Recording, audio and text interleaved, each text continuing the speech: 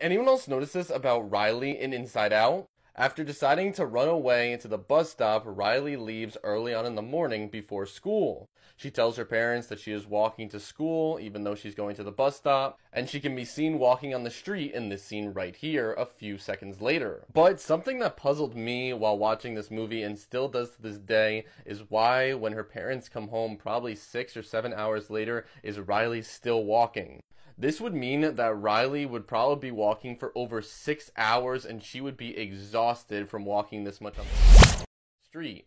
To me, this always just kept puzzling me because Riley could have probably taken a bus somewhere else, but she decided to walk all the way here instead. I mean, it is possible, but a full day of school for a kid would be about 9 to 3 p.m., so we can assume that Riley was just walking for hours and hours and hours. So by the time she walked home at night, it would have been 12 hours of walking the entire day.